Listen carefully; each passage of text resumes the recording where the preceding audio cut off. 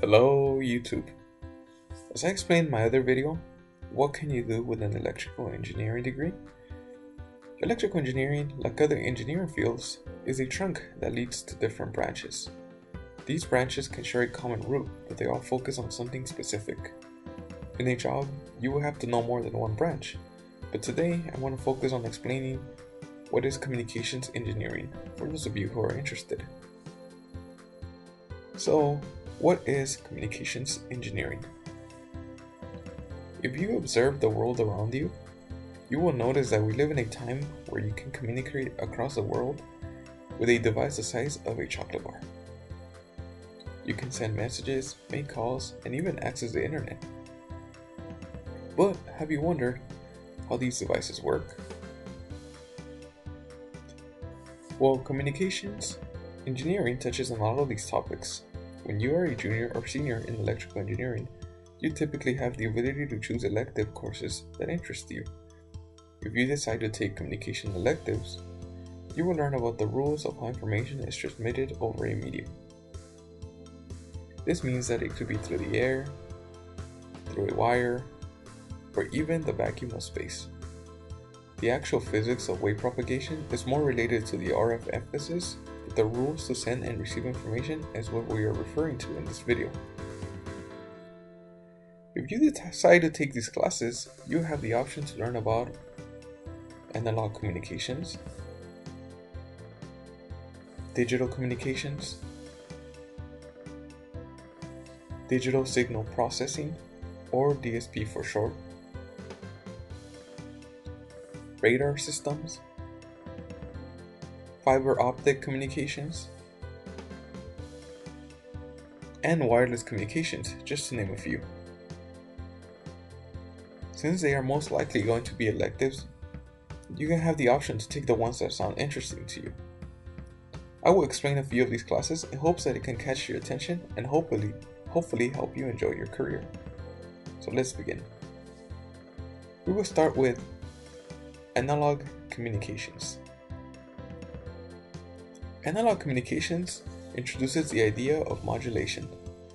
Modulation is basically using higher frequencies to send lower frequency information in order to avoid large antennas. Let's look at an example. Let's say that the first graph is part of a song you want to transmit over the air. As you can see, the signal is just arbitrary. This wavelength of this voice is too large, and if we wanted to receive it over the air, we would need a giant antenna. So what we do is we use another signal that's much faster with a smaller wavelength to carry it. The second graph is an example of that. Finally, you combine both signals and you get the signal on the third graph. As you can see, the new waveform is a combination of both of the initial waves. The outer envelope is the information you want to send. This type of modulation is known as amplitude modulation. If you take this class, you will learn about this example and other types of modulation. These types of modulations are still used in industry, but instead of sending signals, it's used to send bits, so it is important to learn the fundamentals. Digital communications.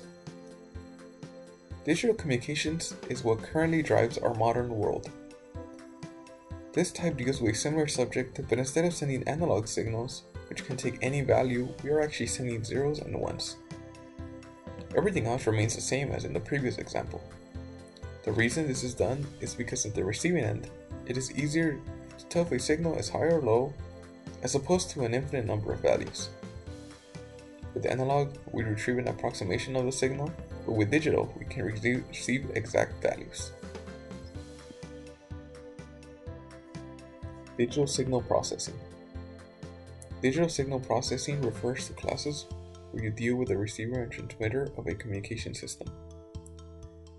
The idea is basically to convert an analog signal like music and your voice to zeros and ones, or convert zeros and ones to music, your voice, or any other analog signal. The reason this is done is to process and store data more effectively.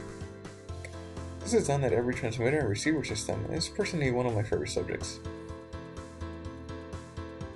There are a lot of interesting areas that fall into the communications category.